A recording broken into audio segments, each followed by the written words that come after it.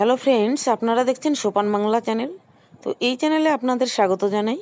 তো আজ আপনাদের সামনে তুলে ধরছি একটি ভীষণ গুরুত্বপূর্ণ খবর। তবে তার আগে বন্ধুরা, আপনাদের কাছে একটি ছোট্ট রিকোয়েস্ট রাখবো। এখনও যদি এই চ্যানেলটি সাবস্ক্রাইব না করে থাকেন, তো চাইলে আপনি এই চ্যানেলটিকে সাবস্ক্রাইব করতে পারেন। কেননা এই চ্যানেলে শিক্ষামূলক এবং চাকরি সংক্রান্ত বিভিন্ন খবরগুলো আপলোড করা হয়ে থাকে। এর জন্য সাবস্ক্রাইব লেখা যে বটনটি রয়েছে সেটি ক্লিক করবেন এবং সাথে সাথে যে ডান দিকে বেল বাটনটি চলে আসবে সেটিও ক্লিক করবেন। কেননা যদি আপনি এই বেল বাটনটি ক্লিক করেন, তবে যখনই কোনো নতুন খবর এই চ্যানেলে আপলোড করা হবে আপনার কাছে কিন্তু নোটিফিকেশন হিসেবে চলে যাবে। এবং সঙ্গে বন্ধুরা আরও বলবো, যদি আপনাদের এই চ্যানেলটি ভালো লাগে তো অবশ্যই শেয়ার এবং লাইক করবেন। তো আজ আপনাদের সামনে আমি যে গুরুত্বপূর্ণ খবরটি তুলে ধরছি, যে একটি নোটিশ, যে urgent KYC updation in EPF scheme, অর্থাৎ ইপিএফ স্কিমে যারা করেছেন বা রয়েছে যাদের, তাদের কিন্তু কেওয়াইসি আপডেশন করতে হবে। এর জন্য একটি নোটিশ কিন্তু বেরিয়েছে। তো কারা কারা এই আপডেশন করবেন, অর্থাৎ তাদের কেওয়াইসি, তো এখানে কিন্তু এই নোটিশটিতে রয়েছে।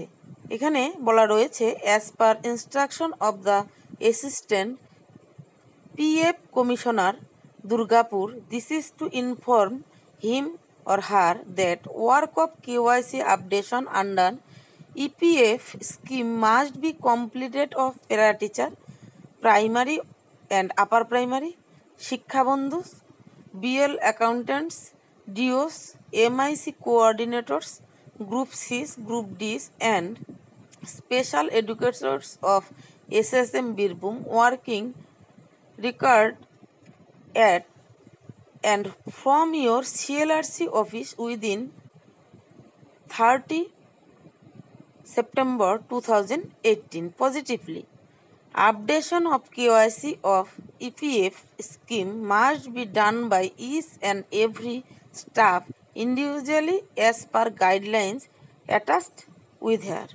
তো এখানে তো আপনারা দেখতেই পাচ্ছেন, যারা প্রাইমারি এবং আপার প্রাইমারির প্যারা টিচার রয়েছেন, যারা শিক্ষাবন্ধু রয়েছেন, বিএল অ্যাকাউন্টেন্টস রয়েছেন বা ডিওস বা MIS কোঅর্ডিনেটরস, গ্রুপ সি এবং group D and special educators of SSM রয়েছেন, তারা সকলেরই কিন্তু তাদের যে কেওয়াইসি সেটি কিন্তু আপডেশন করতে হবে ইপিএফ স্কিমের জন্য, এবং সেটি 30/9/2018 এই তারিখের মধ্যে তাদের করতে হচ্ছে। এবং সেটি করা হবে সিএলআরসি থেকে, অর্থাৎ সিএলআরসিতে কিন্তু তাদের কেওয়াইসি আপডেশনটা করতে হচ্ছে। এবং এখানে কিন্তু বলা রয়েছে, প্রত্যেকের ইন্ডিভিজুয়ালিভাবে তাদের যে গাইডলাইন অ্যাটাচড রয়েছে সেই অনুপাতে তাদের বা সেই হিসেবে তাদেরকে এই নিজস্ব যে তথ্যগুলো রয়েছে সেগুলো কিন্তু সিএলআরসিতে গিয়ে দিতে হচ্ছে। তো কি কি দিতে হবে সেটাও আমি বলছি, যে প্যান কার্ড, আধার কার্ড বা ভোটার কার্ড বা ডেট অফ বার্থ, অথবা যারা যেমন প্যারা টিচার রয়েছেন তাদের যে প্রমাণপত্র প্যারা টিচারের, এইরকম প্রত্যেক জনেরই ব্যক্তিগতভাবে নিজস্ব যে নথি রয়েছে বা তাদের যে নিজস্ব কাগজপত্র সেগুলো কিন্তু সিএলআরসিতে নিয়ে যেতে হবে। যার যার ব্লকে, যার যার যেখানে সিএলআরসি রয়েছে সেখানে কিন্তু জমা করতে হবে 30/9/2018 এই তারিখের মধ্যে। এবং সেটি ইপিএফ সংক্রান্ত বিষয়, যার জন্যই এই কেওয়াইসি আপডেশন করতে হচ্ছে।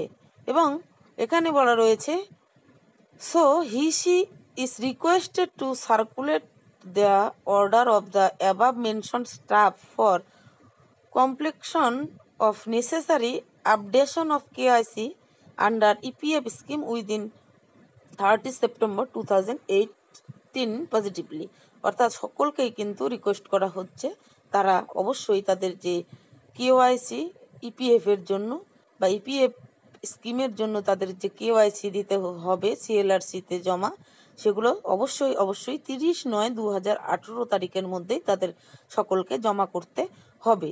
যদিও এই যে নোটিশটি আপনাদের সামনে আমি তুলে ধরছি, এটি the district project officer, Paschimbanga Sarva Shiksha mission, Birbhum.